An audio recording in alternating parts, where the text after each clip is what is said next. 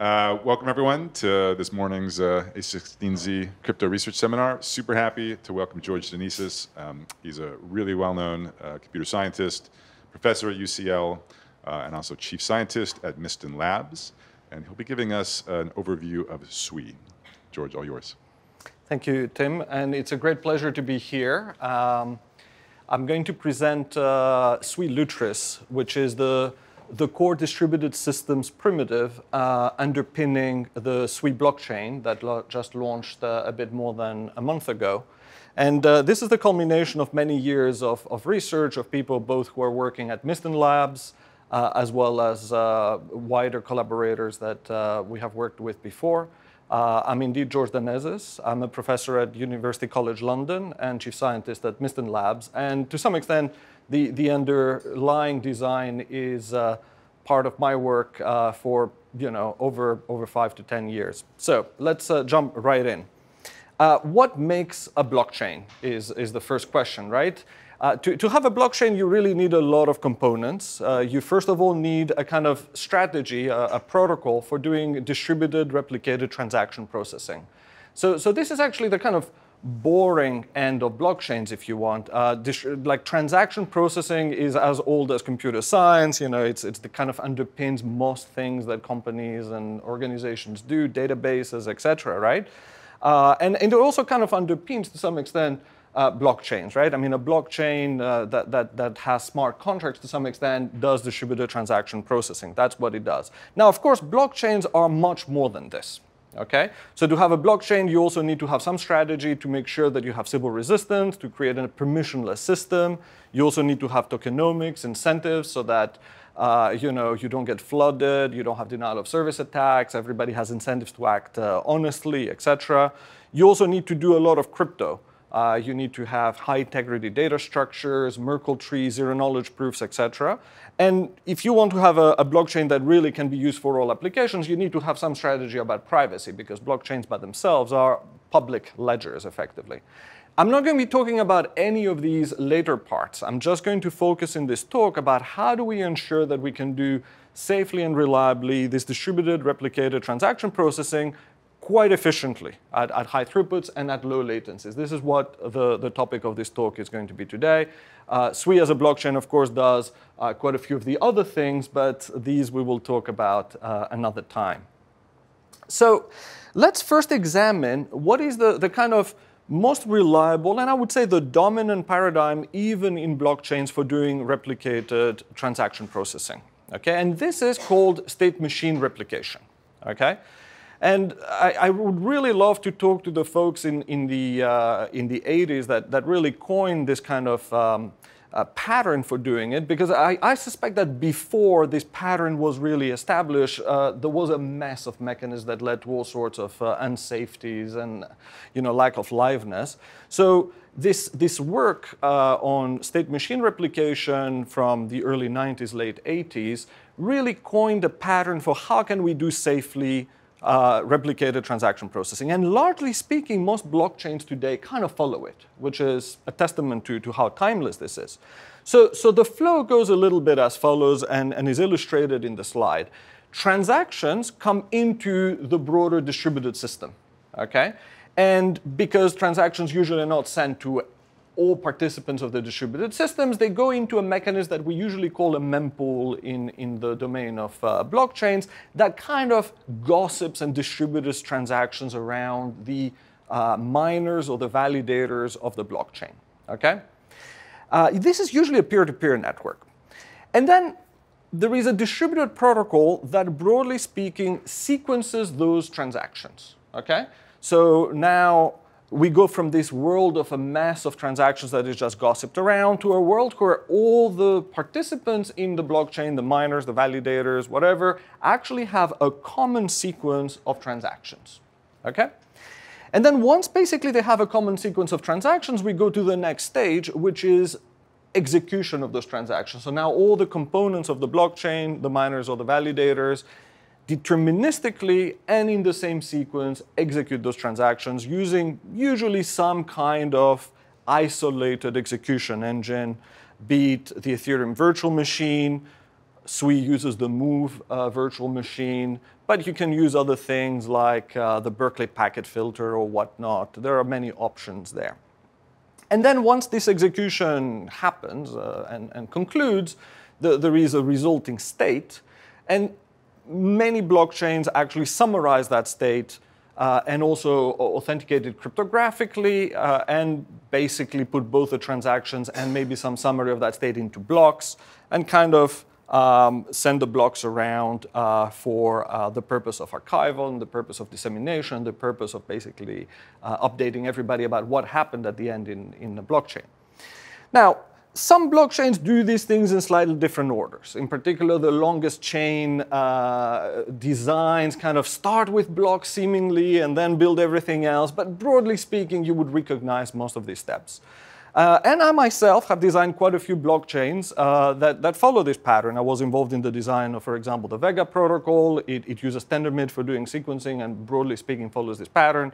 I was also involved in the design of DM that basically follows pretty much that recipe, and they work fine. There is no fundamental problem. But despite the fact that there is no fundamental problem, there are all sorts of problems that still need to be solved, right? And this is really where building distributed systems is truly one of the most difficult tasks that as a computer scientist I have faced, because there are all these details that are quite critical to both correctness and performance that one has to actually take care of. So on the front end of a blockchain in the mempool, really it's a world of chaos. At that point, transactions have come through, nothing really is authenticated, there aren't really very solid stories for doing denial of service protection. So it's a world of like heuristics where there is actually very little research on how to build these things in a way that is correct and scales. It's largely a set of ad hoc designs and kind of engineering heuristics there. And there are fundamental problems because a lot of resources and time is spent in the dissemination of these transactions in the mempool. So if you get that wrong, and for example, Tendermint in one of its variants did get it wrong, the whole system just doesn't work, right? So, and sadly, there isn't actually a lot of research on how to do this right. Then if we move to the next phase, the sequencing is where basically most of the research has gone into in this famous consensus part of blockchains, right? In order to make it more performant and more reliable as well. And still today, I cannot say that sequencing is totally out of the woods, for example, in terms of performance. It takes many seconds to many minutes for longest chains. And traditional sequencing mechanism, consensus mechanisms, have kind of low throughput and are quite delicate and hard to build as well. So it's quite a difficult thing to build. And then, even though this is difficult to actually build, the sequencing is difficult to build and get to be performant, traditionally the execution is still a bottleneck, even though sequencing is slow. So virtual machines that execute Ethereum, for example, can do a few hundred transactions per second in a sequential fashion. The execution is not just slow because of the virtual machine, but it is also the interplay of executing over a huge state that you have to keep accessing. So there is an interplay between getting the transactions in a sequence, executing in sequence pretty much on one core, and reading and writing from a database in a kind of like sequential way. So all of this is very expensive and not super well optimized. And finally, many blockchains, when they're about to form their blocks, need to maintain high integrity data structures such as Merkle trees. Now, a Merkle tree, when you implement it in your crypto one-on-one course over like maybe 10 items or 20 items, is a trivial data structure. It's just a tree with like hashes at every node that you summarize in a root. When you actually have to build it over a database that spans terabytes, it is very difficult to build in an efficient way, right? Because you have to keep doing these random reads across your storage. And you can do tricks like keeping the top of it in memory, et cetera, but still it is quite an expensive data structure to maintain. So a lot of the you lose a lot of performance if you basically don't do that right. So as you can see, every single step of that process is delicate, is critical for security and reliability, and potentially is a performance bottleneck. And this is the challenge that basically we're facing where we're building a blockchain. How do we solve these problems? The pattern is well understood, but how do we solve these problems? And in my own research over the years, I have provided answers to some of those problems.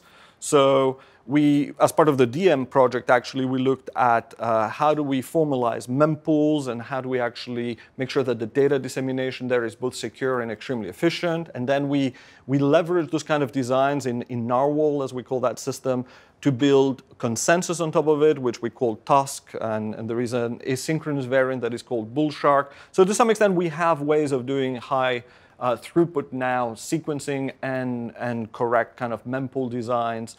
And then we looked at the next bottleneck. We looked at execution, and we thought, well, why not use all the cores of a computer in order to do execution? And we designed the block STM algorithm for doing that.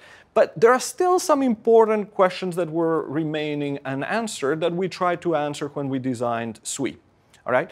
And the most important one is, how do we make sure that when the capacity that is needed from a blockchain exceeds, if you want, a single machine, we can still scale up the system, all right? And how can we actually ensure, in all cases, that the latency is even lower than the latency we can do for processing transactions if we use consensus? As I said, despite our great advances in consensus and even in Bullshark or other consensus mechanisms like Hotstuff, the latency is a few seconds. This is not very satisfying for a lot of applications. Can we actually lower it even further for common classes of transactions, at least? And this is, to some extent, one of the main motivations of why we build SWE the way we build it. Now, as I mentioned, state machine replication is a very reliable paradigm for building blockchains, but there are also other paradigms, okay? And we are going to lean on some of these paradigms to actually build low latency processing paths in SWE. And one of the most interesting findings, if you want, of the last few years is that you actually, strictly speaking, do not need to have consensus to build a cryptocurrency. Okay, this was mind-blowing when I actually started thinking about it, and I started reading other people like Rashid Ghouri's work that pioneered this approach. Okay, because if you think about it, we usually use consensus in a cryptocurrency in order to avoid double spending, right? So if someone sends a transaction that spends a coin conceptually, the first transaction goes through, the second transaction that uses the same coin is void and just gets annulled. But in order to actually guarantee this property, you don't really need to sequence everything with respect to everything else. You only need to sequence transactions touching a particular coin with respect to each other, okay? And this is really the insight. So since a coin is owned by a particular party, right, by a particular owner that owns the address of that coin, the insight of that line of work is that the entity that is the only entity that can spend that coin effectively can suggest a sequence of operations, and the system just checks that that sequence is correct, rather than actually coming up with a sequence by itself. And it turns out that in order to do that, you only need a much weaker primitive than consensus, because someone already suggests the sequence and the system just checks it rather than the system having to decide what the sequence is. This primitive is known as consistent or reliable broadcast. Okay? And consistent or reliable broadcast, broadly speaking, has one initiator of the broadcast sending, and otherwise has replicas, out of which at most a third are corrupt. And the initiator sends a message, and correct replicas eventually deliver a message that is broadcast. And informally, this consistent broadcast or reliable broadcast, they are slightly different, but they offer, informally at least, two properties. The first property relates to safety. If any correct replica delivers a message, and another correct replica also delivers a message, the message is guaranteed to be the same. Okay? So that solves our double spending problem, right? If basically on each coin you can basically broadcast who I'm going to spend it with, and one replica hears that I'm spending it with Alice, the other one will also hear that I spend it with Alice. So that's the kind of safety property. And the second property relates to liveness, namely a correct initiator is always able to actually make the protocol progress from initiating the broadcast to all the correct replicas actually delivering this message. So that gives us liveness. So what is the catch? What is the catch, right? And the catch is really a subtlety that I mentioned in the second property, namely a correct initiator can guarantee to make progress. If the initiator is incorrect or Byzantine, and they equivocate, for example, the protocol is not really guaranteed to finish, okay? So that is something that we will have if we use this primitive to design around to some extent, right? To somehow see how can we expose this so that this lack of liveness in this Byzantine case does not restrict us too much in what we can express. And in fact, when we started looking at this work back when I was at Novi already, we designed a cryptocurrency that uses consistent broadcast in order to do payments effectively. I mean, Novi at the time, for those who don't know the history, I guess, was the Facebook division that was building this famous cryptocurrency, Libra or Diem. And the vision was, and some of us know it already, that one day it's going to be used by 2 billion people to do payments, et cetera, right? So it had to scale, right? And this was one of the ways we thought it had to scale and be low latency. So we started thinking about these consensus-less agreement protocols in order to scale it up. And we designed FastPay. FastPay, I think, was actually published at AFT 2020 that, Tim, you probably were chairing at the time, I believe. Was that the Zurich one? Or that was one of the COVID ones? I don't know because I didn't go. I send my students to these things these days. So FastPay was actually a very a great system, if I may say so myself, right? We used multiple machines and multiple cores because it turns out that consistent broadcast is highly parallelizable and like consensus. And we were getting transaction processing for simple payments from 40,000 to 160,000 payments per second. It had extremely low finality because these protocols are literally a kind of two round-trip protocols, right? So we were getting 200 to 300 milliseconds finality. So it was not bad at all as a protocol. It was a very good protocol. But it had some limitations, which is that it was just limited to payments, right? So the only operation you could do is the kind of like simple Bitcoin operation of take an account. An account has, an address and a sequence number and a certain amount of coins in it, and the only thing you can basically do is transfer. You say, okay, from that account, this address and that, version number, take a bunch of coins and send it to another account. That's it, right? So the question that we had when we started working on SWI was, can we generalize such a fast path, 200 milliseconds, such a scalable path, right, to general smart contract processing, right, not just payments? And if we do, how do we solve the problem of just having a system like FastPay, which is extremely asynchronous? Since we're not using consensus, things happen in parallel on different cores, things happen in parallel across different cores. How do we actually then make all the other functions of a blockchain work, such as, for example, the need for people to have an auditable kind of history that they know is complete eventually, right?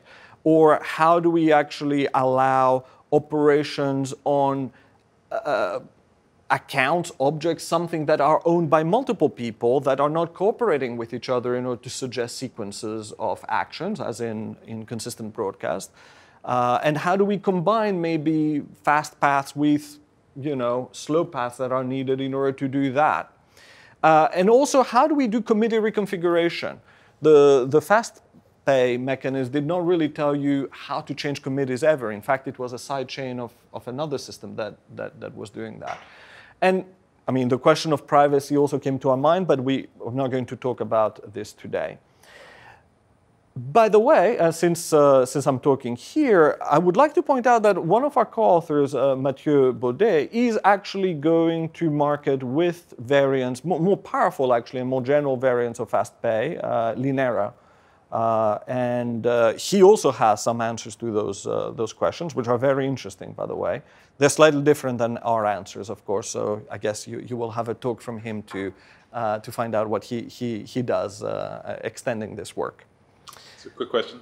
So you mentioned sort of the weaker liveness guarantee of reliable broadcast. So like in the payment system, that just results that you might find your coin frozen, basically, like unspendable? Is that kind of... That's right, that's right. So in the payment system, it's a straightforward world, right? Each account is owned by one address. One address is corresponds to one signature key, and one entity has it. So to some extent, that entity has to sequence correctly. If ever there is an equivocation, the coin is locked, right? Forever. So this was also a problem that we wanted to solve. This is not very satisfying to say that, okay, all your funds now are forever inaccessible. So that was an additional problem that we're solving here. Yeah. All good? All right. So FastPay offers fast paths, but is restricted. Traditional state machine replication offers a generic way of doing any transactions, but is slow. This is really the equation we have here, right? And now what we're going to ask ourselves is, how do we combine the two? Okay? How do we combine the two to build a generic smart contract platform to make sure that we can do some things fast, some things slow, everything is safe, that we can combine all of this in ways that are consistent with each other, right? That we can execute in parallel, we can get early finality as soon as we can, as soon as it makes sense, and that we can also have functions in the blockchain that you need in a kind of like production blockchain, such as checkpointing and reconfiguration, so that we can change our committed. This is really what we're going to try to do. And also down the line, how do we build an architecture so that we can scale each validator to be effectively multiple machines, so we can support any kind of demand that comes our way. And all of this has to happen while maintaining safety in the system. The more we talk about things happening in parallel in terms of execution, in terms of distributed systems, in terms of many machines, the more there is room for inconsistency, right? So we have to make sure that all of this is done safely, okay? And this is effectively the recipe, or maybe the problem statement, I would say, that led to the design of the SWI blockchain. So let's look at how does a validator in SWI Lutris, which is basically the underlying mechanism of SWI, actually operate. And it is quite different. I mean, quite different. It is an extension, I would say, of the state machine replication in combination with the fast path. So what happens is that users submit transactions at the far left of the slide. And the first step is that a user sends the transaction to all validators, and all validators check that transaction, and I will talk about what check the transaction means, and send the transaction back to the user. This arrow that goes from the transaction to the consensus is a mistake, and I will talk about it. Then the user gathers signatures that validators have sent back after they check the transaction, and gathers them into a certificate. What is a certificate? Is effectively signatures from 2/3 of the validators by stake in the system. Okay, so now we have a certified transaction, which we call a certificate, and that certificate is again sent to all the validators in the system. Okay, and now what they do is they check that certificate, and we will talk a little bit more about what check that certificate means. And then, and like the line that is actually on the slide, the certificate, when it is checked, is always sent to consensus, but there is a fast path under some conditions where we can just go and execute straight away. And this is really the key path here that allows us, in many cases, to have very low latency.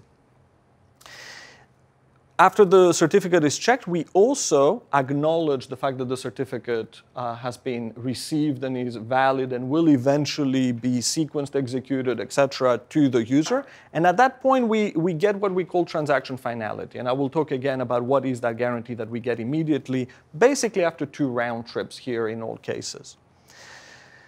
Now, if all the certificates go through the consensus path, the arrow should actually be that way, Validators talk to each other through the consensus algorithm we're using, which happens to be a narwhal bull shark. And then eventually, we assign versions to them. We will talk what that means. And we execute the ones we couldn't execute already. And we store all the data in any case.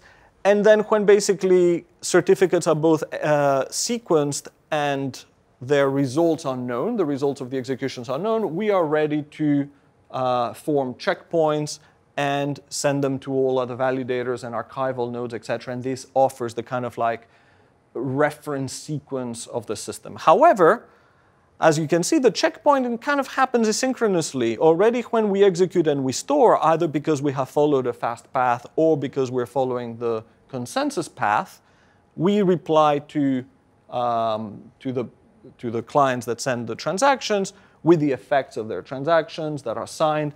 And there we get settlement finality, which is a stronger kind of like guarantee. Not a finality, but allows you to do more things than just transaction finality. So this is the flow of transactions within a validator in Sui Lutris. And the thing to note is that this kind of red box that encompasses checking the transaction, checking the certificate, executing and storing, effectively is the fast pay path, right? It is a consensus-less path, whereas the path where we receive transactions, if you want, we put them in a consensus, we assign version, then we execute, and then we checkpoint, is effectively the state machine replication path. So Sui Lutris is this kind of Frankenstein system, effectively, that just takes these two paradigms, glues them together. But of course, because some things may be executed through the fast path and then have also other things that are executed through the consensus path, we have to make sure that they're consistent with each other. Now, let's not be abstract about that. Let's actually be quite concrete. What if I have some piece of state that is referenced both by an operation that goes through the fast path and an operation that goes through the consensus path, and it uses, let's say, the same coin or the same object or whatever, something inconsistent? How do we ensure that only one of the two things happen, right? Because we cannot have both things happen and then have double spending, for example, just because we use different paths, okay? So that is the difficulty that we will have to deal with. And similarly, as you can see here, we have a very fast path, right?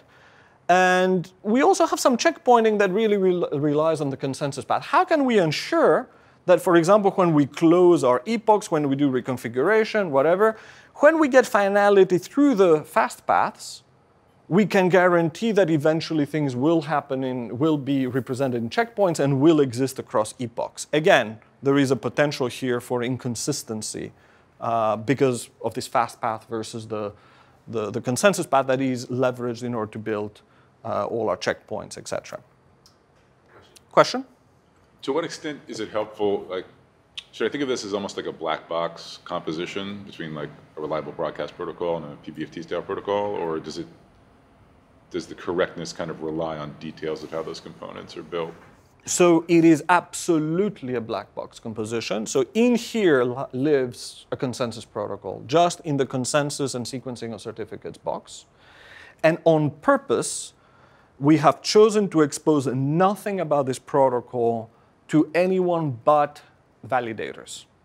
And this is very important to us because ultimately we expect to make fundamental advances in that space. So unlike most blockchains that really try to, in effect, structure everything they do around their consensus, we're actually trying to hide as much as possible about our consensus so that literally we can evolve the consensus from one day to the other without anyone in the ecosystem being bothered by this, except the validators whose job it is to be bothered by this. Okay? So it is absolutely black box. Okay, so let me now, in the next, in the second half of the talk, dive deeper into effectively the protocols that make the fast path, and then how we actually, why we need the consensus path and how we actually combine them together. First, I need to talk to you a little bit about the kind of objects and the kind of transactions that our system deals with, because we have structured them in a way to support effectively our distributed system. So, as in all blockchains, we have user transactions, and these need to be executed in order to evolve the state of the chain. In our system, our user transactions take explicit inputs in the form of objects. So we have an object-centric programming model where a transaction denotes exactly which objects it will touch. Okay? And the object is in particular referenced by an object ID and a version number. Okay? And objects can be one of two types. They can either be owned by a particular address, and these we call owned object or single owner objects, or they can be shared, which means that anyone can operate on them. Okay, so an owned object, you can think of it as an object you own and no one else can actually change, right? So an account, for example, in the world of FastPay is an owned object, or a UTXO entry in the world that is an address, actually, that is protected by an address in the world of Bitcoin is an owned object, right? But, owned objects can be like, characters in RPG games, magic swords, and et cetera, right? That assets that you own. Shared objects, on the other side, they are the things that we're more used to, if you want, in, let's say, the Ethereum world. A contract address in the Ethereum world would be effectively a shared object, right? Because anyone can basically send messages to it and can access its state in a controlled way, okay? So we explicitly denote the input objects. We also explicitly say which command we would like to send the object. And that basically involves the package name of the move package, the programming language we use, the name of the command, and some arguments that are just primitive types. And of course, all of this is signed. And what is it signed by? It is signed basically by the address of all the owned objects that are included in the transaction. And here, we have a very important restriction, which is that a transaction can only contain owned object by one owner, okay? And that is the owner that actually needs to sign the transaction. I'm simplifying a little bit. We have a few extensions, but that's basically already going to carry us quite far, okay? And of course, each of these object references refers to a store that is basically the state of the blockchain at any point, and the store is simply a key value store from object IDs to versions to the owner, if it is an address or if it is shared, the move type, and the actual data of the object, okay? And also we rely on a side data structure. So this store can actually be only eventually consistent or loosely consistent. We don't have very strong consistency of this because this can be big and we might want to store it in a big key value store one day. Then we also have the object locks, as we call it, the owned object locks that map for each object ID and version whether that object is already assigned to a transaction or to no transaction. Okay? And we will see how this is actually used. And that store has to have at least one strongly consistent operation. We should be able to basically atomically check if it is none and update it with a transaction. Okay, and that should only happen once. The second time, it should actually reject it if it is not none. And so in that previous figure, both paths will be accessing. Both paths will access that, yeah. Both paths will access that. And we'll talk about this in a second. Okay. Well, one clarification. So ownership, so it's like literally either one or infinity as far as the number of owners? Literally one or infinity in this simplified model. In the real world, the real world is much more interesting than this. So in the real world, we allow multi-sig for addresses natively. Right? So you can actually say an address is actually 2 out of these 3 or 5 out of these 11 or whatever. And we also have immutable objects that anyone can access.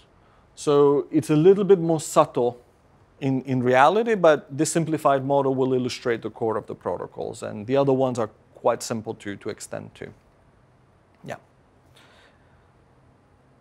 But in particular, we don't have a club good in the sense of only those 10 without coordination with each other, can go for it.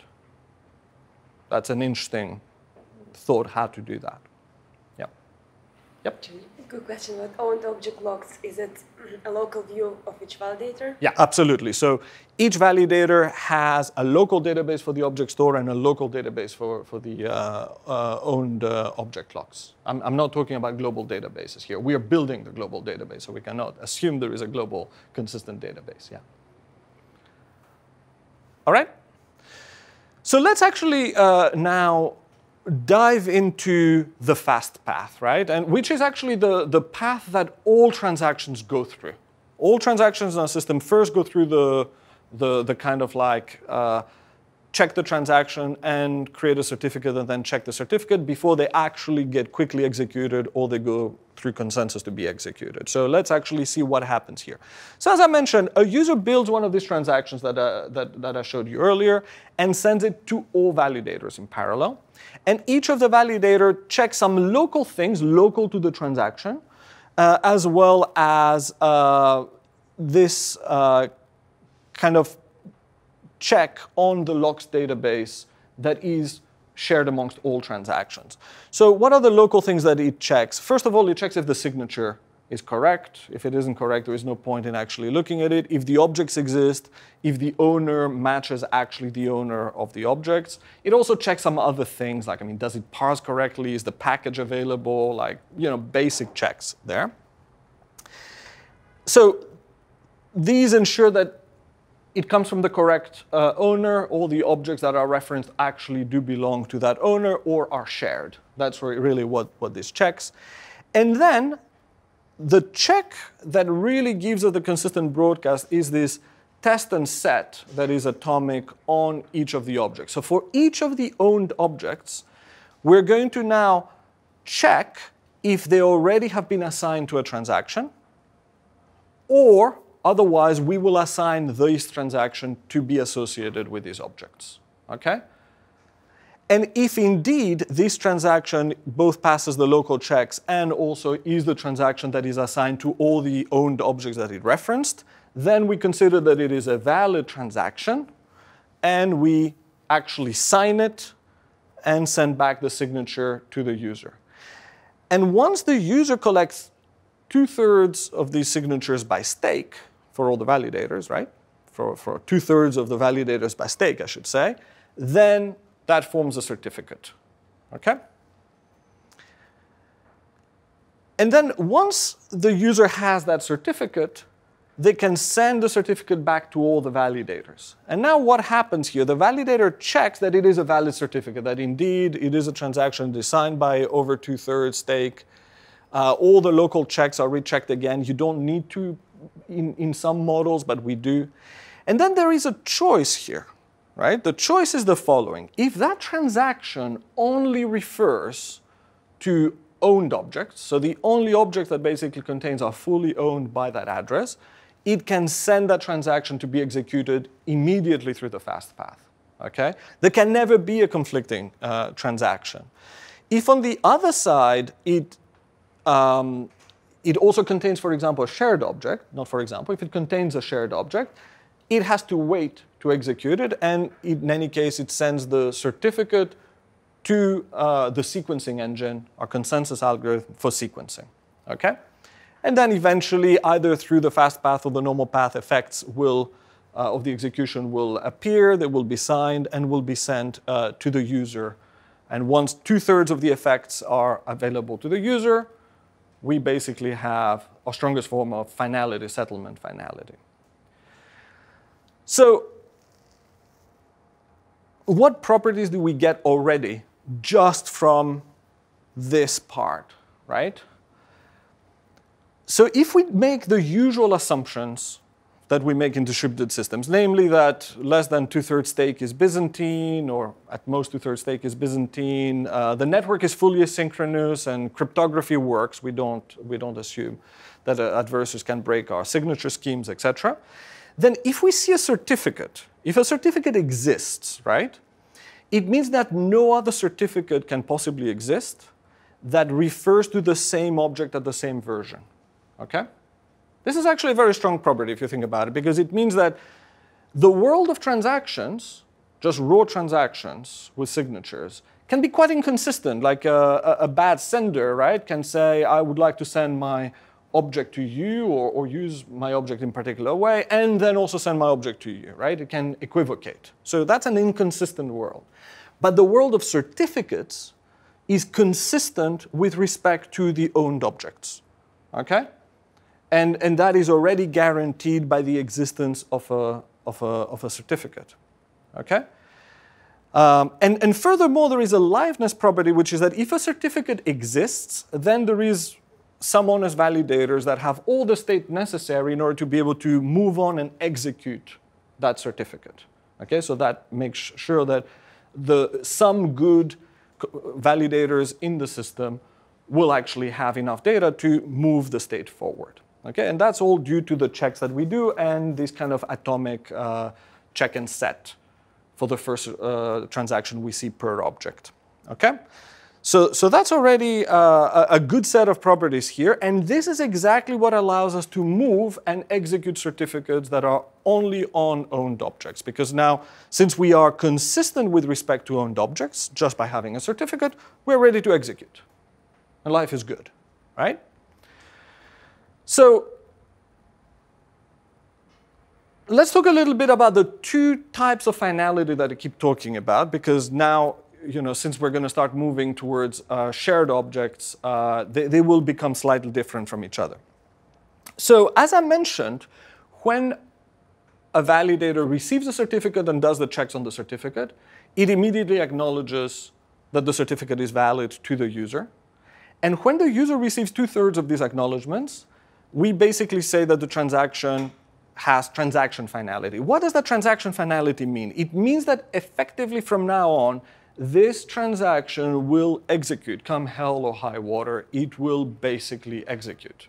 There's nothing you can do about it, okay? You cannot revoke it, you cannot cancel it, you cannot take it back. It's going to happen, okay? This is pretty cool. You can turn off your computer, go and have a coffee, it's going to happen, okay? No matter what you do, okay? But you do not know what the effects of that transaction are going to be yet. Maybe it will execute and it will basically hit a condition that says abort, right? So the transaction executes, but the actual semantics of the call may not execute. Like if what you want is an actual transfer to happen, it may not actually happen. Now, it turns out for owned objects, you can fully simulate what will happen.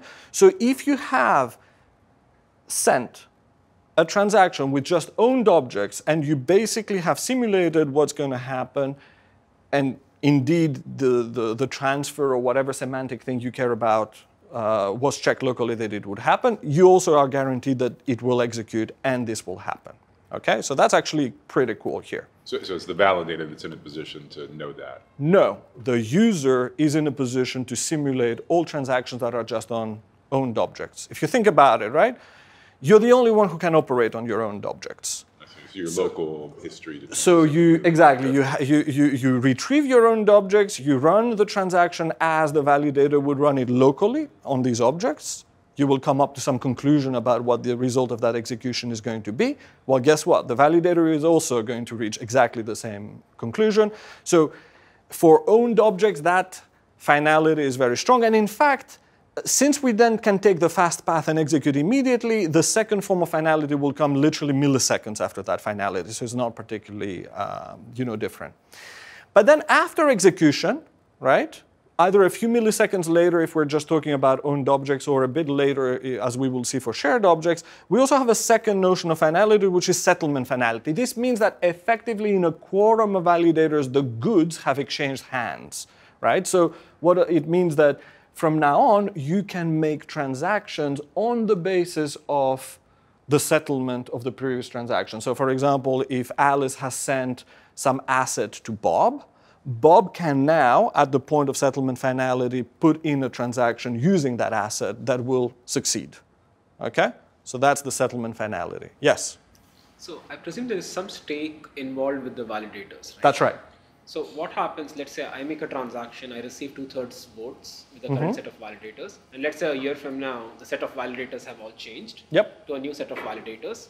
And at that point, there's no notion of time over here, and That's there's right. no notion of ordering. That's right. So the new set of validators can say, okay, right now I'm paying to George, but tomorrow I can go in and pay the same money to Tim, and a new set of validators are voting for me. No, that's a very good question.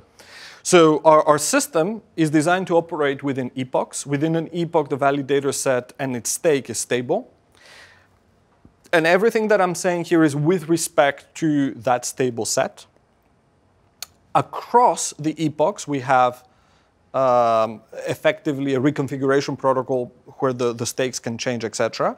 And I will make the argument that all the safety is preserved by that protocol. So you're right to worry about it, but I will tell you why you shouldn't worry about it. And the reason you shouldn't worry about it does not come down to certificates, because not to this particular part. Yeah?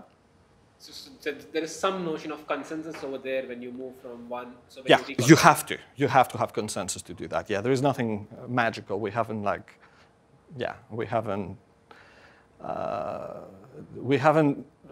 had a miracle in being able to do that without consensus, shall we say. Yeah, yeah.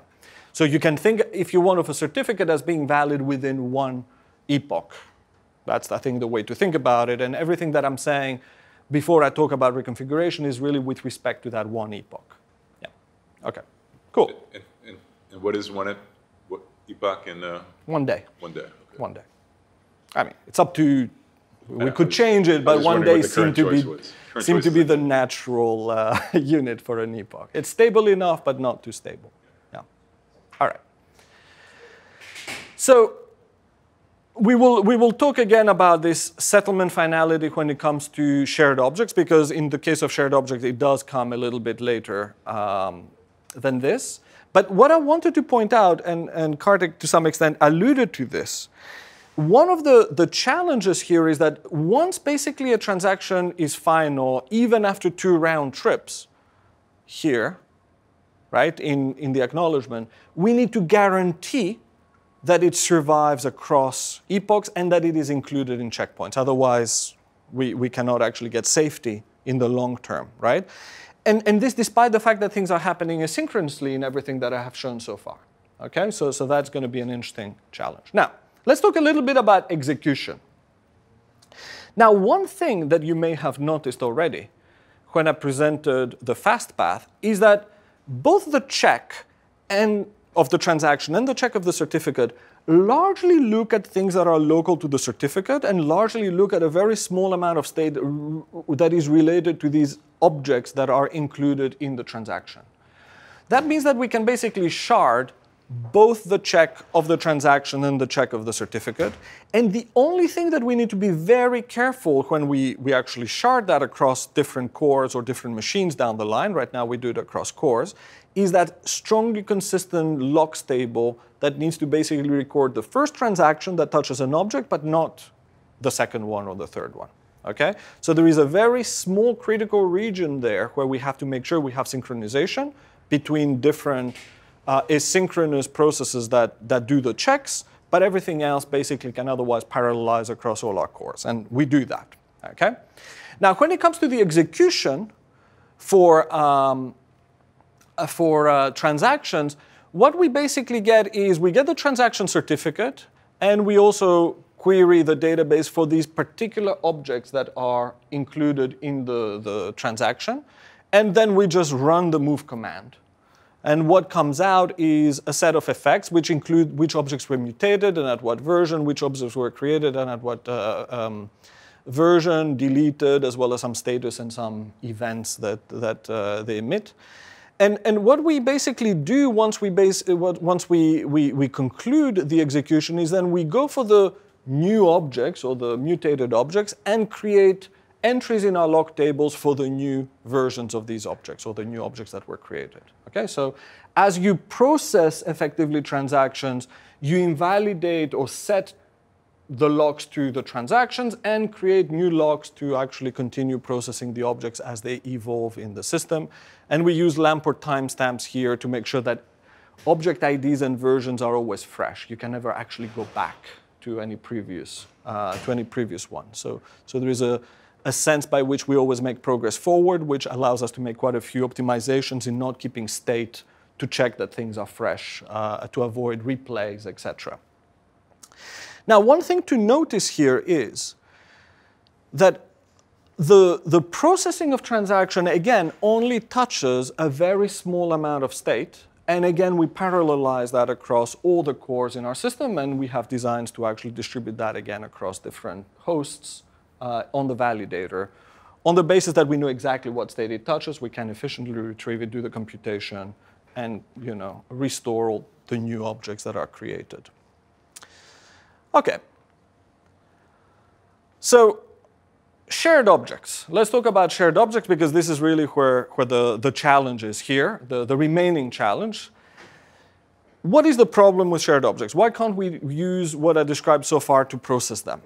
The problem is that because shared objects could be included in anyone's transaction, it is difficult for these disparate parties to coordinate and propose a consistent sequence of transactions with a consistent sequence of version numbers that these transactions should touch. Okay?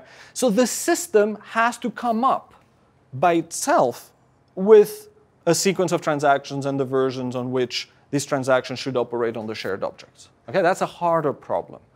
The system must assign the version numbers. And that, sadly, requires consensus, right? And that has many more critical paths, effectively, within the validator where we need to do synchronization, et cetera. Okay? So this is how we do it, right? This is how we do it. On that side, on the left-hand side, we have the fast path, and eventually a transaction comes in to consensus with a certificate, and the certificates are sequenced. Now, what happens here is all the certificates are sequenced, all the certificates are eventually passed to the checkpoints. Okay? But if the certificate contains a shared object, what we do is we assign in sequence the next version number for the shared object that it is touching. And we can do this statically. We don't need to execute at that point to do this. And we can do this statically because we maintain a database of object ID and what is the next version. Since the versions are determined by Lamport timestamps, we don't need to execute these transactions to work out what the new version is going to be. We just look at the input sequence numbers. We take the maximum. We add 1. That's basically going to be the output sequence number. So all of this is extremely fast. It literally involves some computations on integers, because that cannot be parallelized. That is the sequential aspect of our system. Okay? But guess what? Modern computers are extremely good at doing that. And then once basically we have assigned a version, we just basically store a database of, OK, this transaction, this transaction touches basically these particular sets of shared objects at these particular sequence numbers. And now what we do is we inject those certificates into our execution engines. And our execution engine takes the certificate, looks at the transaction.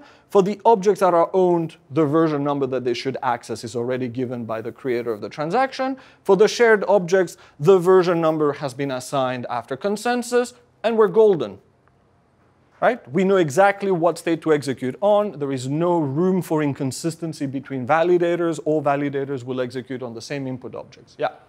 Do you run the risk of any collisions? Like if for the objects that are owned objects, could a user pick the next version number in a way that it collides with one of these shared objects? Yeah.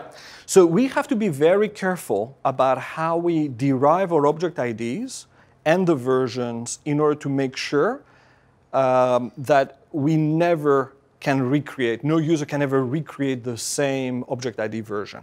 Okay?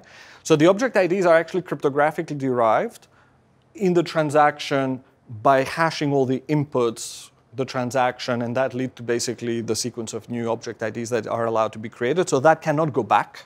There cannot be cycles in hash functions, so there we're safe. And the version numbers are created using these Lamport timestamps, and we hope that since we're using U64s for the version, the number of transactions you have to do to actually make a Lamport timestamp roll around is so large that we will be very rich before it ever rolls back. So it's someone else's problem. I mean, we did back-of-the-envelope calculations of how many transactions you would have to do. We're talking about thousands of years. So we're not worried about it right now that it will roll around. The user has no discretion in setting version numbers. The system always sets what the next version number is. Is there no notion of priority? The user can't presumably pay more to...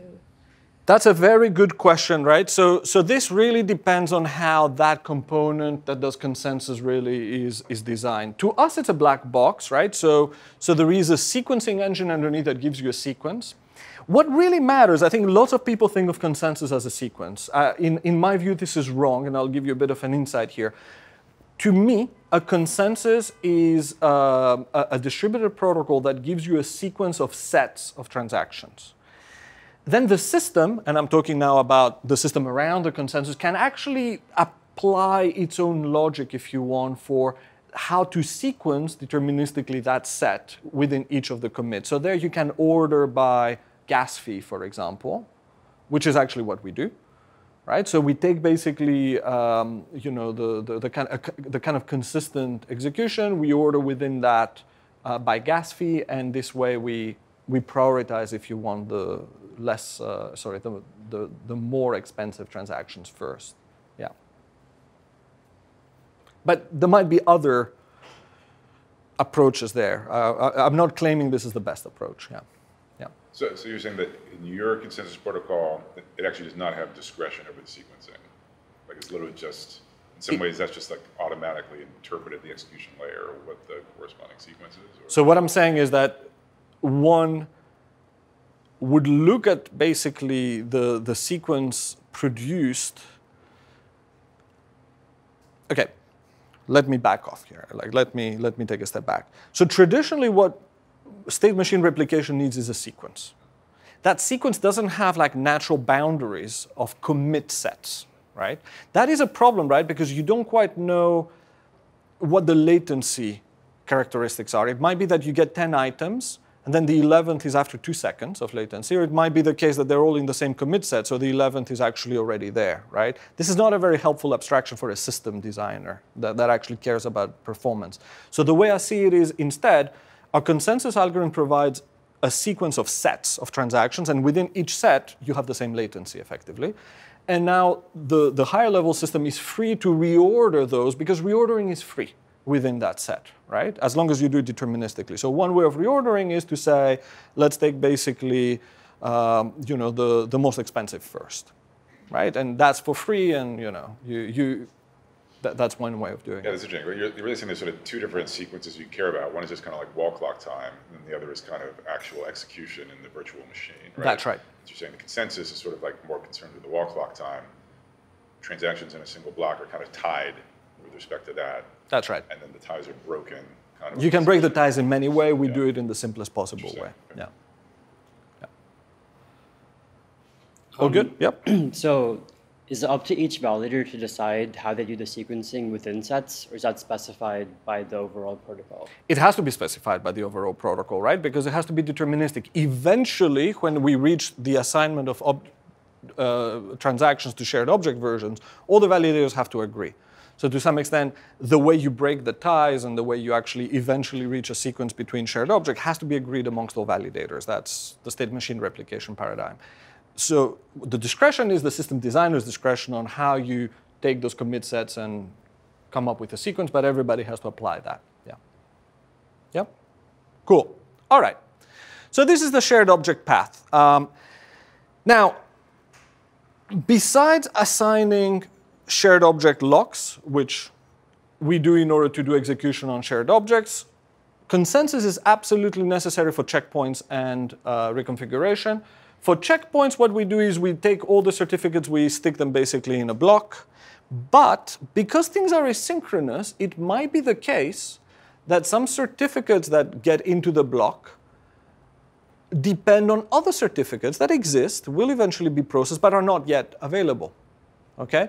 So actually, checkpoints have to ensure, and we do ensure that there is actually a complete sequence of execution, and we also ensure that the checkpoints order certificates in such a way that if you were to execute them all sequentially, which many of our full nodes do because they're not super sophisticated about dealing with these things. We want to make it simpler for them, right? You actually end up in the correct state of the database. And since things happen asynchronously both in the consensus-less path and also in the execution path, this is not guaranteed, actually. So we actually have to do some more work there to make sure that the checkpoints are kind of nice and clean, as if it was a traditional blockchain, because lots of people want to consume that. So we need some theorems here that are not trivial, such as if a certificate is sequenced, we need to ensure that eventually all the certificates that it depends on are also sequenced. Otherwise, we would never be able to make checkpoints, right? And we also need to ensure that eventually all final transactions, even if they're final through the fast paths, that is not relating to the consensus, if you remember, do make their way into checkpoints, right? So again, this is not a trivial property if you have fast paths. Cool. OK. I seem to have missed a slide. I apologize. I see checkpoints. That should be a slide on reconfiguration. I apologize. I copied the title. So that's the final component of the system that I want to talk about. It's not checkpoints, it's reconfiguration.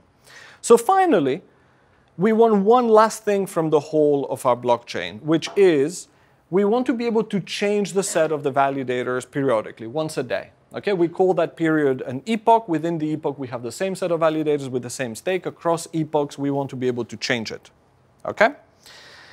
Now, what we do for this is that eventually validators stop signing new transactions. That means that eventually new certificates stop being formed. And then what we need them to make sure is that when they basically see all the certificates that they have received being sequenced and being executed, they basically say, I'm ready to close the epoch. And we have a theorem that says that once we have 2/3 of validators by stake that vote that they want to actually close the epoch, we can close the epoch, and all things that were final in the epoch will eventually make it into the sequence, will be in checkpoints, and therefore when we open the new epoch from the database that results from these checkpoints and that sequence, all the state will carry through, and that gives us safety across the epochs for reconfiguration. OK, and this is basically an overview of all the components of the system and how they interact with each other. So just on that last point, so if you have a certificate for an epoch, it's guaranteed to be in the checkpoint that concludes that epoch? So or does it potentially carry forward to the next one? That's correct. So the guarantee is if I get finality for a transaction within an epoch, I am guaranteed that the transaction will appear in a checkpoint within that epoch. And that's it, basically. Yeah. Because if it didn't, it wouldn't carry over to the next one, right?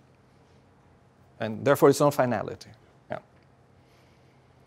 Yep. So I guess like for that last point about liveness is like the concern that like if a transaction grabs a lock, then like fails and doesn't like properly move the object to some other like owner or something, then you can't actually touch that transaction. Excellent question. Thank you for your question, because I was about to move forward and forget about it. So upon change of epoch, something else that is very important happens, which is we reset all our locks in the owned object locks database. So that means that if your client is buggy, you have an object at a particular version, and you create two conflicting transactions, none of which manage to get a certificate, within the epoch, your object is locked, right? In FastPay, your account would be locked forever. But here, because we have as a point of synchronization the end of the epoch, right, where everybody is guaranteed to have exactly the same state, everybody being the validators, we can basically pop and delete all of these locks and start anew for the next epoch. Which means that a bug will cost you a day. It's not great. You're not going to throw a party about it. But it's not going to cost you a fortune forever, which is something that was actually concerning. Is that answering your question? Yeah, thank you very much. Yeah, that's actually a very important thing. So, from the standpoint of a client, how should I think of a fast transaction? So, I mean, in the same epoch, I think it's easy. I see a 2/3 certificate, I'm done, right? But today, I guess, when you order everything, then I think the way I see a transaction is if it's a single owner transaction, single owner object, then I see that the transaction happened, you paid me money, and then there are no so when you're paying me money, I'm just trying to figure out if you already own it, and that is, you haven't paid it to someone else in a sequence. Yeah, right? yeah. So that is what you check for. But in this world, you have this 2/3 certificate, but if once you have reconfigured multiple times, as a client, do I need to know who the right set of validators were at that time so that I can check, hey, the 2/3 are actually the 2/3 set of validators that existed on that particular day? No, not at all, not at all. So within the epoch, if I'm the creator of a transaction within the epoch, either I see 2/3 of acts from validators or 2/3 of effects, and then I'm convinced that it's either going to happen for sure within the epoch or it has already happened within the epoch. Now, good, within the epoch. Now, within the epoch, I can also transfer the certificate on the effects, the second point of finality, to anyone else, and they can convince within the epoch that the thing is done. So, if I want to pay you to buy some shoes or something, right? I give you basically that certificate. You're like, okay, great. I know this thing has happened even without looking at the chain. I'm good. It has clicked on my account. I give you give me the shoes. That's it, right? Now, across epochs, right, we don't rely on cryptographic evidence of certificates from previous epoch. What you do is you have to follow basically the reconfiguration of the committee going forward. So when we reconfigure, the old committee signs the new committee. So you have effectively a chain of new committees. You make sure that you're in the last committee, the current committee of the current day. And then you go and ask, basically, you're like, get object, right? Literally, get object at that version, or get object by owner. And you have 2/3 of the validators telling you, oh, yeah, this object ID, version belongs to you, and then it belongs to you. You don't have to go back and ask. Or if you want to like be super certain, which is an auditing function, it's a full node function, you literally take that last certificate, this last committee, but you also take the full sequence of all commands in the system, and you can re-execute them, right? But that's like a full audit of a full node. Yeah, cool. All right, just to say, yeah, we implemented all this. The whole SWI is a big system. It's 250,000 lines of code.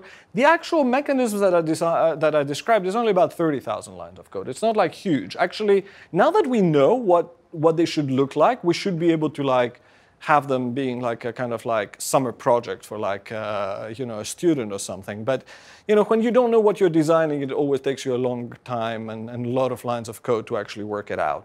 It's about 8,400 commits, and about 70 people worked on all the different aspects of the system, including all the researchers that actually designed the system. So all of our researchers basically were designing and coding and doing all the kind of QA activities. So everybody was involved. We had 3 test nets. And as part of our test nets, just the last test net, in fact, in April, we basically threw millions and millions of transactions and objects at this system just to work out all the kinks and debug it. And we induced very large peaks of 130 to 200,000 transactions in transaction blocks. I haven't talked about transaction blocks. Peaks of about 10,000 transactions, single certificates, as I described here. And since 62 days now, or maybe like 50 days more like it, we have a main net. And we also have about 12 million transactions and about 10 million objects in the system. So it's doing the job that it's meant to be doing. And all of that software is built so far to do parallel stuff, both the execution and the checks and all that stuff, but within one machine on different cores. Right? We light up all our cores. And of course, we are waiting for the day this supply of transactions exceeds what we can, the demand for transactions exceeds what we can supply to actually move to many hosts. We're not quite there yet. Okay. Now, there are many aspects of the system I haven't talked about. I just want to call that out. Don't assume that because I haven't mentioned something or because I have simplified something, we don't do it. We have many other features. One feature that I think would be interesting if people want to chat about it over lunch or something is programmable transaction blocks. I have described how you can parallelize operations on different objects. So if you own 100 objects, you can do transactions in parallel on all these 100 objects. You understand that. You know, this is the topic of the whole talk. But what if you want to do transactions that really depend on each other? You want to do 100 transactions, all have dependencies on each other. In theory, you would take delays of a few seconds every so often, right, to transmit the transaction, wait for certificates, maybe consensus, and then the next one, etc. That will take you minutes. So we actually offer a primitive called programmable transaction blocks that allow you to literally put them all in one block and run the whole thing through, which is a very powerful kind of like scripting primitive for blockchain. So I'm happy to chat with you about it and anything else here. And in terms of performance, what we actually have at the end of all this is less than 500 milliseconds for owned object transactions. So this is quite remarkable. We can basically do smart contracts on objects that you own yourself for less than a second. Payments, inventory management, transfers, and all of that for at very low latencies. We actually observe like hundreds of transactions per second if you put many of these owned objects in blocks as well, or about 10,000 if you just have one transaction per block in the chain. And for shared object transactions, we basically largely inherit the performance of the consensus. So we observe about 2 to 7 seconds of latency. You still get transaction finality after like less than a second, but then you have to wait for the actual execution to happen. So that's an interesting thought there. You can basically turn off your computer and go away in less than a second, but it's going to take a few seconds for the effects to actually manifest. And our performance, again, for shared objects is roughly the same. It's about 7K TPS for single transaction blocks, and it goes up basically as we have more of them. And that's it. In conclusion, the SWI Foundation actually has research grants. Some of you may just be interns, and your research groups might be interested in funding. So do actually send us a short proposal if you're looking for to do projects that relate to the SWI ecosystem. We'd be very happy to support you. And in conclusion, production systems basically are never neat. This is one thing that I want to really highlight from this. Like, am I satisfied at a kind of like, abstract level about how the system looks like? Namely, it's this kind of, mishmash of two different systems and all the complexities in order to actually try to get the best of both worlds? No. Did I become a scientist in order to design such complex and ugly kind of like mishmashes of systems? No, right? But actually, in reality, people want this. Like, this is what real systems look like, because some people want to do really low latency transactions, and some people want to do transactions that look like a DEX, and they also want to mix them. So a model like FastPay where you have a side chain and then you bring them back is not good enough, right? So real systems are messy, and in particular when you take real systems and you have to add features, robustness, scaling, and performance, they become even more messy. But at the same time, dealing with that messiness without compromising on safety and also performance is a fascinating area of research. So I actually have no regrets that, despite the fact that my intellectual purity would not find appeal in this kind of systems, I'm actually very glad that I'm working on them, because the wealth of problems that you find is unmatched by the problems you try to solve when you have a more clean theoretical model of what you're trying to do in your system. So I encourage everyone to look at SWI and other systems and actually engage with that messiness. So it's a bit of a philosophical question, but when you said people want this, who are the people? How did you determine when building a system, right, that obviously didn't have any users at the time you were building it, what people actually want? Like the complex design of Ethereum can sort of be explained by they built a relatively simple thing and they've kept adding stuff to it based on how people were using it, whereas you're more, right, building a whole system from... Yeah. No, that's a good point.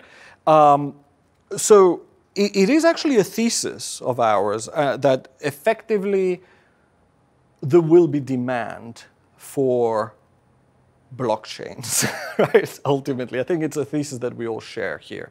That to some extent, if blockchains are useful, they will be popular in terms of the volume of transactions that you will try to do.